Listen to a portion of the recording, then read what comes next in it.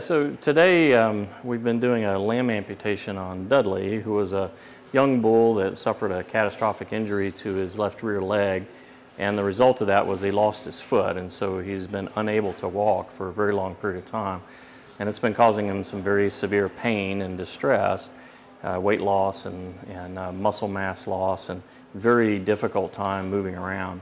And so he has what we would refer to as a catastrophic or life-threatening injury, from the standpoint that if we can't get him back walking on four legs, eventually he will die as a result of complications from that injury.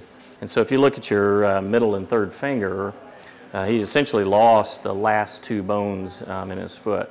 And that's what they walk on. And so the only thing he was left was the upper part of the digit, so your first bone in your finger. The amputation occurred at about the level of the first knuckle, and that's not something that you can walk on pain-free. There's two things about the mentality of a patient that has a prosthetic limb. One of them is they have to be willing, and so one of the things that we see with Dudley when he's in our sand-bedded stall is that he will set the leg down. He does want to walk on it, and so he still has the mental capacity to use that limb as opposed to just picking it up and carrying it and not trying. And the other one is the way they interact with people. Obviously, we can't explain to him what we're trying to do. And so what's important with Dudley is that mentally he will allow people to work around him and work around his leg. If the caretakers can't take care of the leg, then the prosthesis isn't going to work. This is something that has to be taken off and cleaned every single day. The limb has to be inspected to make sure that he's not getting sores and whatnot.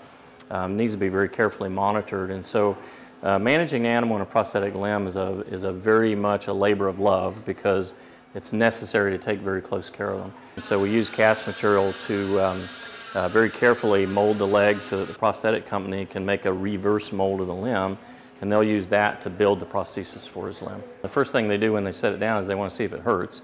And if it doesn't hurt, then they'll start testing it and whatnot. And some animals will immediately start bearing weight on it. Some animals it takes weeks for them to adjust to having the prosthesis.